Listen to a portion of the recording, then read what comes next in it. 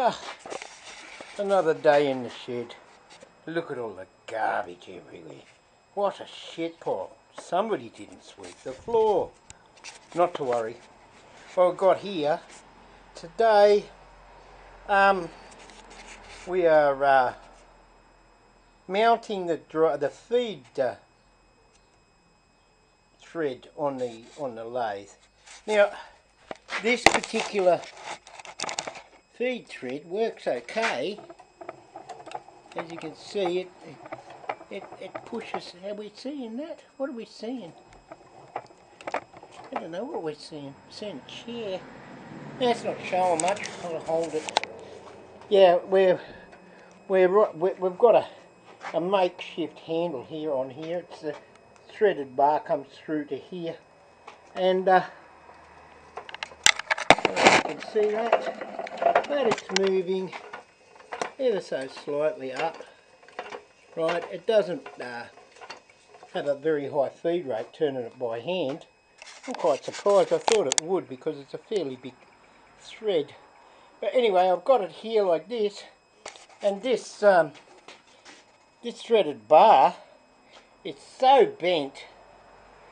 Straight from the shop, it's bent. It's not very good at all. And I mean to say, Bunnings should be ashamed of yourself for this bent threaded bar. But anyway, it'll do the job.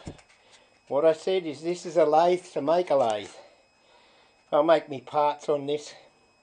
What I can't make, I'll make in a new lathe.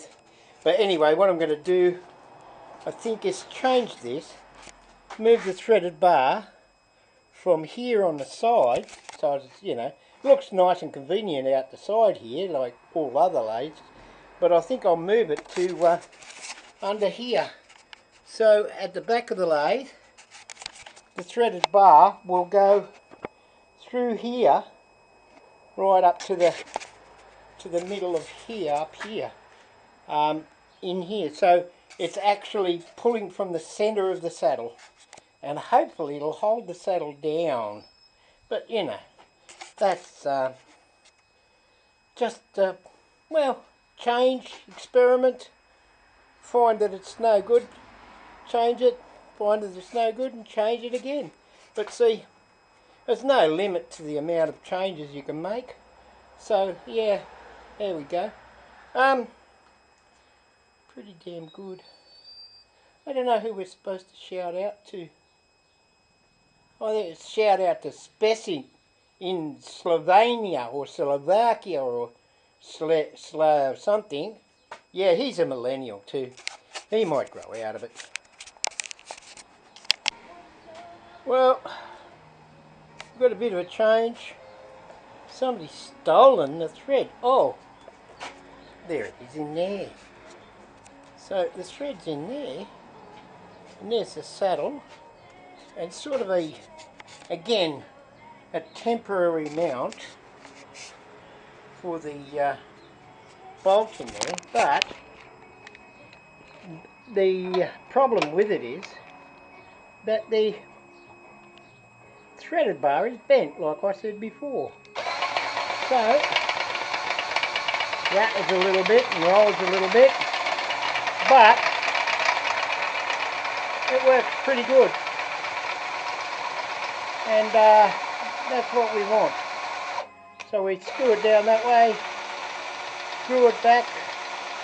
Now if I had a handle on this end, it would be a lot better. So I think the next trick is to cast a handle maybe. I don't know. We'll see. There, that's a minor detail. But this is really good. It's very, very, very solid. I'm trying to move that there. The whole bench is moving. But yeah, I love it. And the thread's inside, so it's not out here stuck out in the way. I was thinking it was in the way when it was out this side here. So we took that off. It didn't take much to take it off. Need to clean up the dags a bit. Everything needs to be cleaned up a bit. Something like, you know, all of that spatter in there has to be cleaned up. Stuff like that. But basically it's coming out very well. Everything is mounted up properly. Yeah, I like it.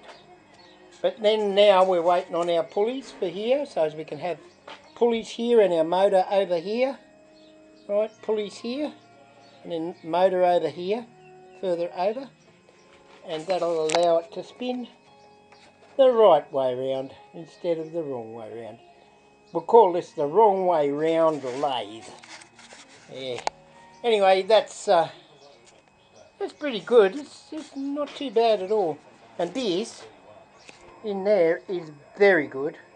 It's a matter of maybe buying another threaded bar, one that's straight.